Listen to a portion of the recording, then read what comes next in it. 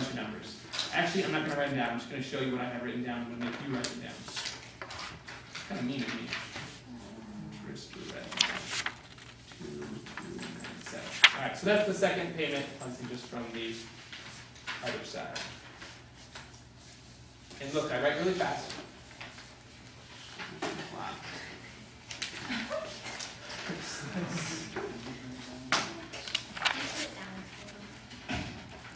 Down which way? See that, John? Go.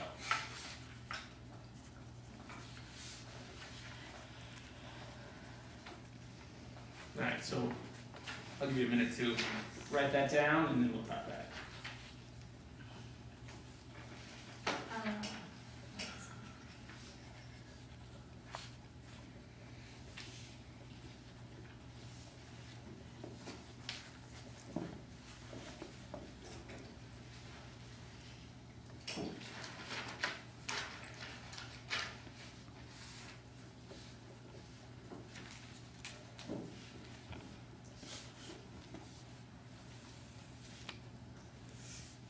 Now we have 3 pitchers getting surgery on their elbows.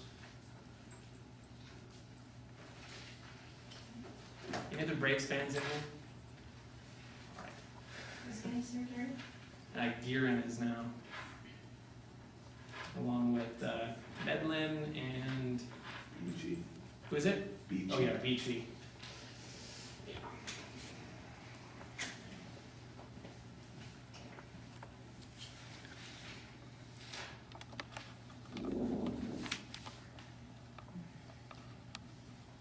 For September, is that 1060? Yeah, 1060. Nice.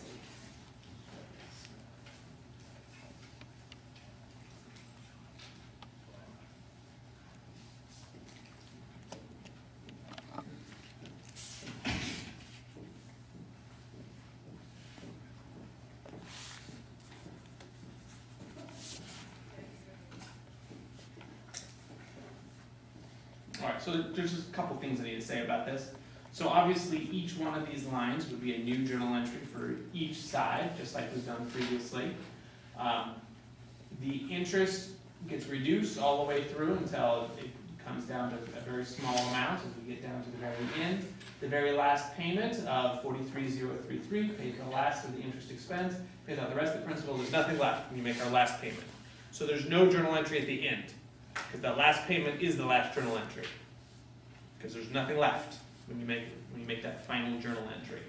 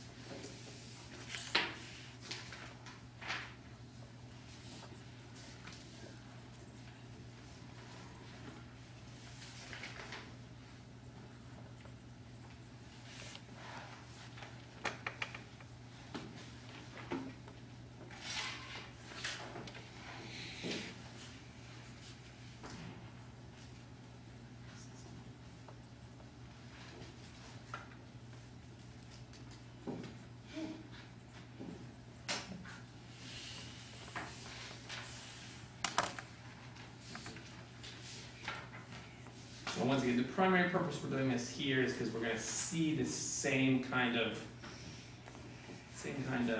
pattern when we get to leases again. And having seen it here will make it easier when we get to leases next week.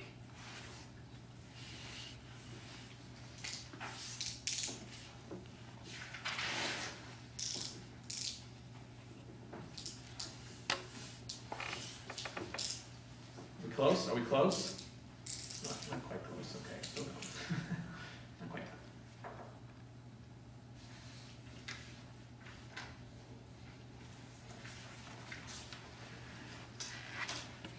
The material at the very bottom of the page that says decision maker's perspective, we're going to skip.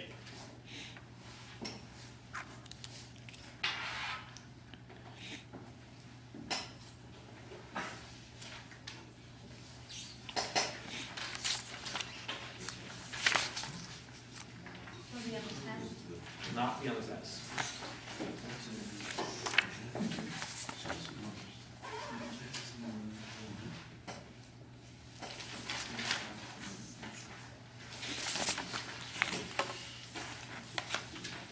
All right, so what we have left in this chapter are basically 4 variations to the things we've already seen. So we're going to deal with some things that could happen after issuance, and we're going to deal with one example of something that happens at the same time as issuance, but a variation from what we've already seen. And are we ready to flip the page? Everybody good? All right.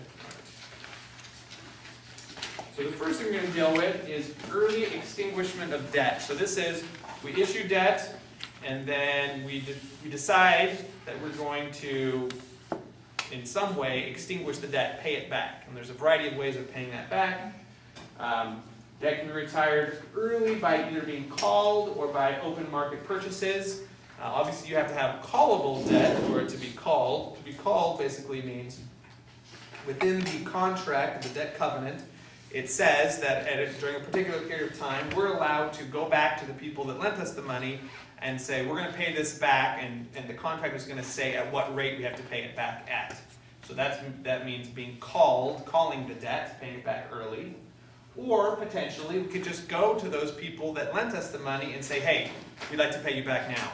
And they say, okay, this is the amount we're willing to accept right now. That would be an open market purchase. If it's a bond, they have bond markets, you could just go, just like anyone else would buy a bond, and you can repurchase your own shares is basically what, it's the same thing.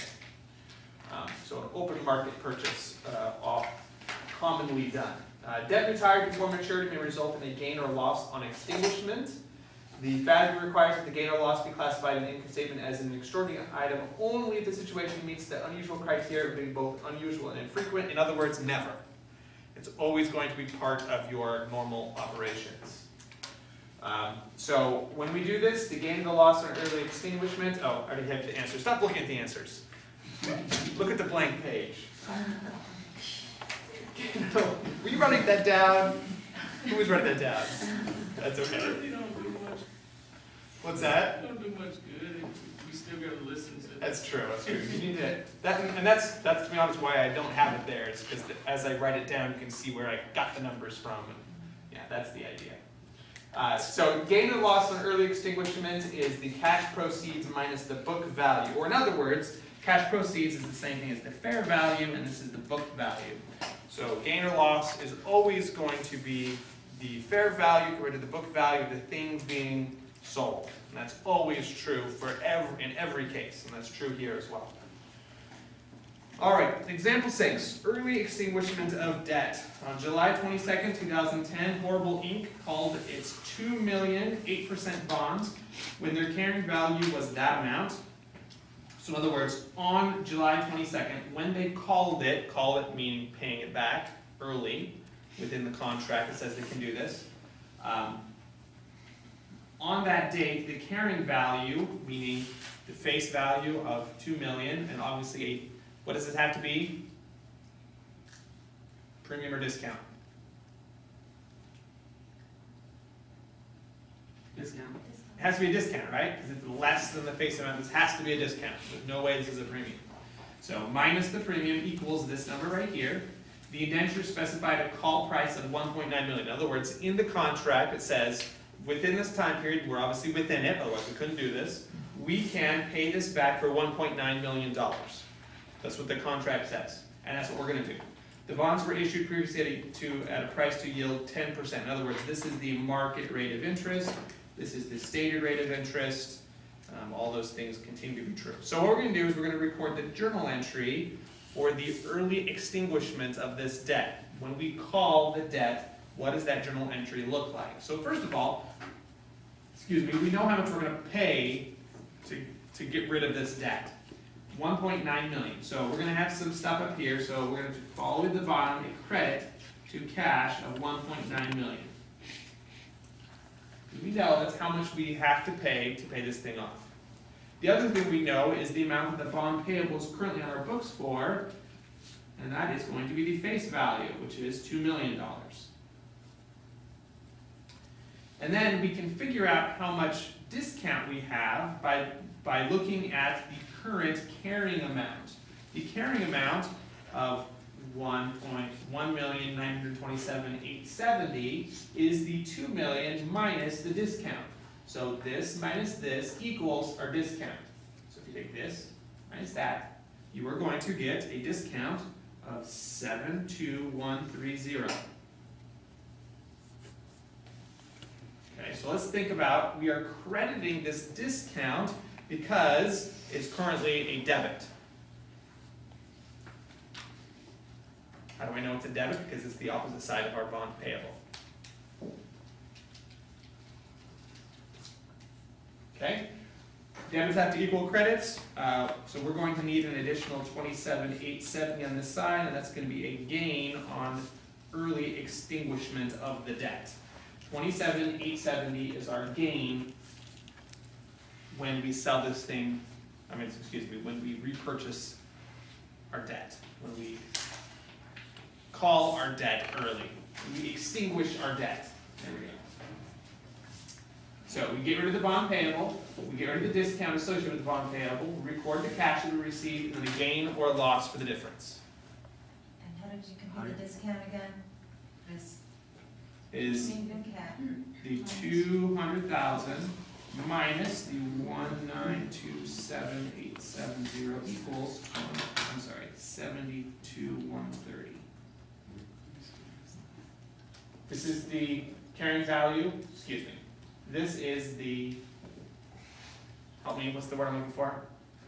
Face value, there we go. There's the face value, this is the carrying value, so the difference has to be the amount of the discount. What is the difference between the 8% and 10%? The 8% is the stated rate, and the 10% is the market rate. In this particular example, we don't need those at all. They're not helpful in the problem. So how do we know when there's a loss in this case? Two ways. First, debits equal credits. It's a credit, Yeah. so it has to be a gain. The second way is this right here. Gain or loss on early extinguishment, the cash proceeds, which is 1.9 million, minus the book value, and the book value is this number, 1927870. And so the difference, which is 27,870, that difference, which is the same number as our gain, and if the cash proceeds are smaller, then it's going to be a gain, and if they're bigger, it's going to be a loss. This is the exact opposite than if we're dealing with an asset. This is a liability. We want to pay less for this thing. And so if we pay less than what we owe, that's a gain. If we pay more than what we owe, it's a loss. Are we gonna do the other side too? Not in this example, but we could pretty easily. It would basically be everything opposite of this. Debit the discount for the same amount, debit a loss for the same amount, because they're going to get less back than what their asset looks like. Debit the cash, credit the investment. We won't do it, but you could. Pretty easily. So the call price is like the whatever at that particular time. They just say it's the 1 point. You have to pay back 1.9 million. That's right. In the contract, it says you can pay it back for this amount as of this date. It's usually not an actual amount. It's usually using some kind of interest rate that is current. Because the reason that you have that is callable is to protect the person borrowing the money so that they can pay it back if interest rates go down significantly, so they can borrow at a lower rate. So oftentimes it's going to be associated with the going interest rate. But sometimes it's just a static number like what we just did. Does that make sense? Is it always safe to assume that this was a discount, issued at a discount because the carrying value is less than the face? Yes, it has to be. Yeah, and you also know it from the interest rates. The market rate is 10, state rate is 8. Okay. You know it's also a discount that way. But yeah, just from that you know it's a discount. If this number was greater than 2 million, you know you had a premium. Any other questions on early extinguishment of bonds? All right, convertible bonds.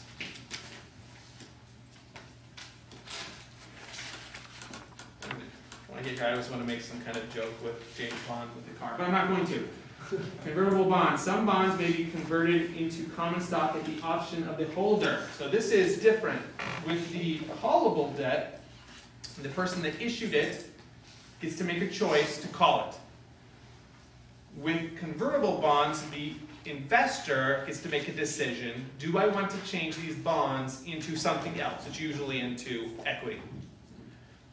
So some bonds may be converted into common stock at the option of the holder, the investor. When bonds are converted, the issuer updates interest expense and amortization of discounted premium to the date of conversion. So they update everything to that date. The bonds are reduced and shares of common stock are increased. The value of the conversion is not accounted for separately. All right. This last sentence we'll come back to in a second because it will become relevant when we do our next problem. All right, example 7, convertible bonds. At the beginning of 2010, this company issued $5 million, 8% convertible debentures due 2015 at 102. All right, so this is a convention that I don't think we've talked about here in class. When something says it's issued at 102, does anyone know what that means? The book uses it. Has anyone read this? Is it a premium? It is a premium. It's Specifically, like 102%. 102% of the face value, very good. So the textbook uses this, and we'll use it occasionally as well. So in other words, it was issued at a premium at 102% of the $5 million. So 102% of this is the amount of cash that it was issued for. The bonds pay interest annually, not semi-annually. The bonds are convertible at the option of the holder into common stock at a conversion ratio of 25 shares for $1,000 bond. So in other words, if you invest in this and you have a $1,000 bond, you can say, I would like to trade this $1,000 bond for 25 shares of common stock. And you can do that at your discretion. Or I just hold the $1,000 bond. It's up to me. The common stock has a $1 par value. All right. So let's first record the journal entry at issuance. So the 102% of the $5 million, we're going to have cash of $5,100,000. So 5 million, oops, times 102% equals 5,100,000. Bond payable, and we're only going to do this from the side of the issuer, not of the investor as well. We have a bond payable of $5 million, and we have a premium of 100,000.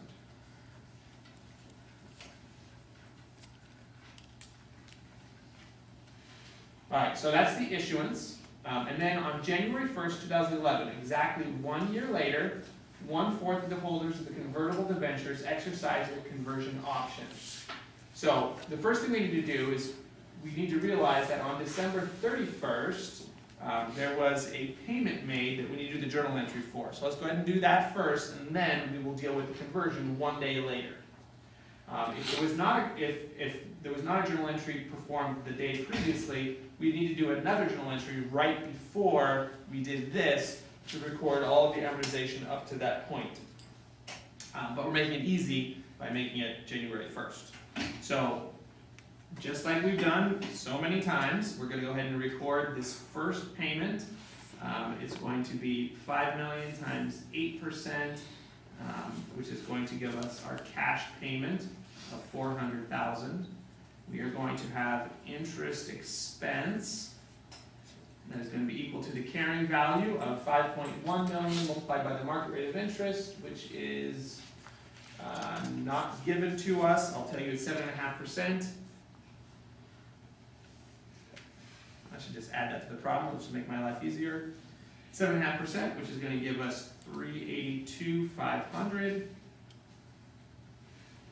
And then we're going to amortize our premium of 17,500. So this is another example of, with the 102%, you could solve for the 7.5%. But again, you need a financial calculator to be able to do it. So I'm just going to give it to you here, and we're going to use it to get that interest expense.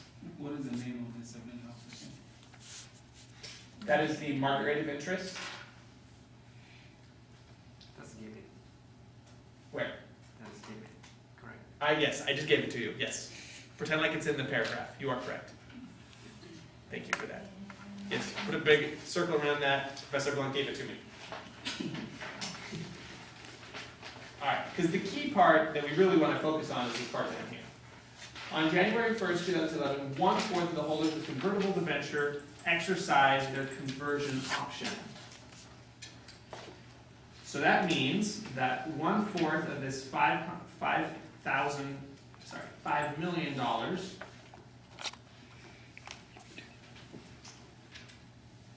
is going to go away. And so we're going to get rid, and we have 4 entries here, so we're going to have to go over this 11 here. We're going to get rid of the bond payable that we had previously of $1,250. Sorry, $1,250,000. Does everybody see why that's the amount we're getting rid of? Or in other words, we issued this, people gave us cash, and then the investors came back and said, we don't want these bonds anymore. We're going to give them back to you. This is the amount we're going to give back. In exchange, you're going to give us some of your shares of common stock. So we need to record that as well. The other thing we need to do is that there is premium associated with these bonds. And so when we get rid of the bonds, we need to get rid of the premium that's associated with them as well. The current amount of our premium is the $100,000 minus the $17,500, which is $82,500, and 1/4 of those are going to go away. So that's going to be $20,625. So we also need to get rid of premium of $20,625.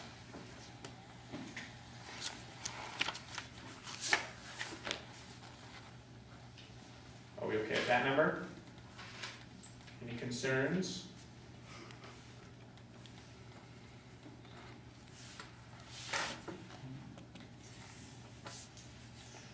The last thing we need to do is we need to record what we're giving up. So we no longer have this liability or this premium, which adds to the liability, but instead we are issuing shares of stock. And so you've probably learned this in the past. I don't know for sure if you have. How much goes into your common stock account? Anybody know? Par value times number of shares. Very good. So all we're going to do is we're going to take the par value of $1 per share. We need to figure out how many shares just got converted. Or not converted. How many bonds got converted? Therefore, how many shares did we have to give up? So how many bonds got converted is going to be the 1,250,000 divided by 1,000 to make it so that it's 1,250 $1,000 shares. I keep saying these wrong. 1,250 $1,000 bonds got converted. So this is the number of $1,000 bonds. Does everybody see that? And for, No. say again? No. Okay, so this is the amount of the face amount of bonds that are being converted. And they're $1,000 bonds each. So if you take this divided by 1,000, we get 1,250. So that's the number of $1,000 bonds. And for each one of those, we are giving them 25 shares of stock. So we take this number, multiply by 25, and that gives us our 31,250 shares of stock that we are giving out to the people that converted. Does that make sense? Okay.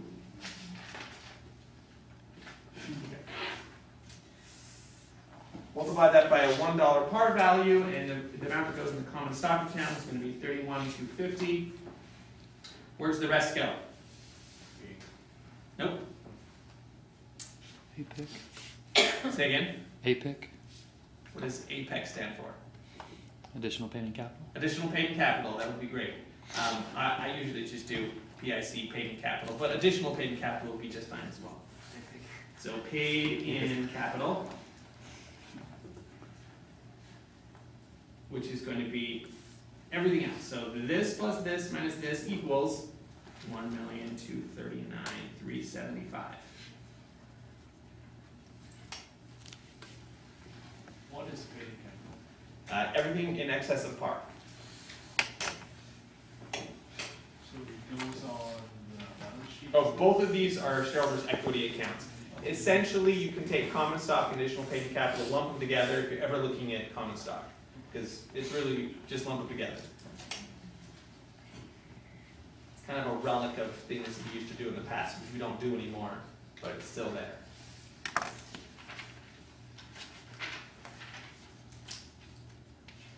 All right. Any questions on anything in that problem? Yeah, why would they want to do If the value of the equity has gone up enough to be worth more than the $1,000 bond, that's when you want to do it. So you get convertible stock in the hopes that the value of the equity goes up, so you can convert it and have something more valuable than just the $1,000 bond. Yeah, but in this case, it's not, right? Well, we don't have fair values anywhere here, so the assumption is yes, Oh, okay. it is. Otherwise, they wouldn't do it. Yeah, that's the assumption. All right. This problem is going to be compared to our next problem. It has some similarities, but one distinct difference.